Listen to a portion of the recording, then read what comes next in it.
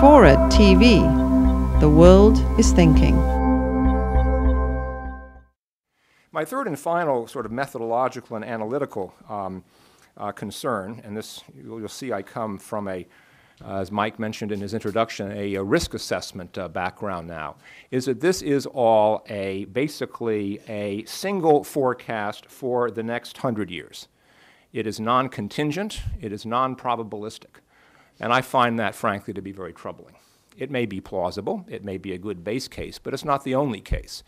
And I'd like to know what the relative probabilities are of two other scenarios. One is that China continues to grow, but it grows perhaps because of the more negative longer-term trends that Steve and I identified. It grows slower, or it slows down more rapidly than Bert has projected.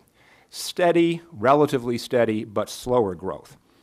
The other contingency or scenario would be one where China has much more dramatic cyclical swings in its economy.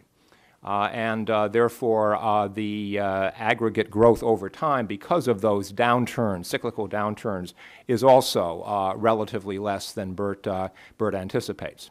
I'm leaving out a fourth scenario, which is some sort of catastrophic failure. Maybe we would have to put that into an analysis. But I agree with Bert that those kinds of scenarios are, which Jim Mann used to call, oddly, a soothing scenario. Maybe not for China, certainly, maybe for us.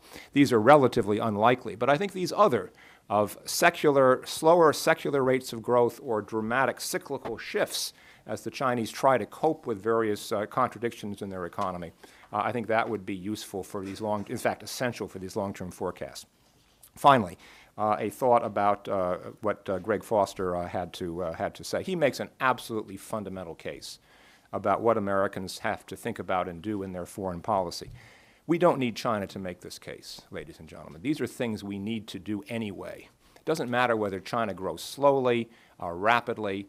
We are in a world where there are many Chinas. There are going to be many Chinas, maybe not as big, but we're going to have India, we're going to have other large emerging markets. It is simply naive for us to assume that we are going to have the same relative standing in the world in 20 years as we've had for the last several decades, especially since the end of the Cold War.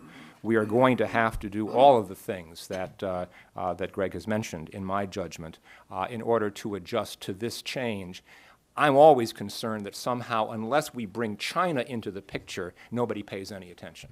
So it has to be about China, or because of China, rather than because of the much broader trends that are shaping our world, of which China is an important piece, but not the only one. And that's why I said there's less of a connection in some ways between Greg's recommendations and Bert's analysis. Greg's recommendations will be important, will be essential, whether or not China grows, with the degree of optimism that Bert forecasts. Thanks.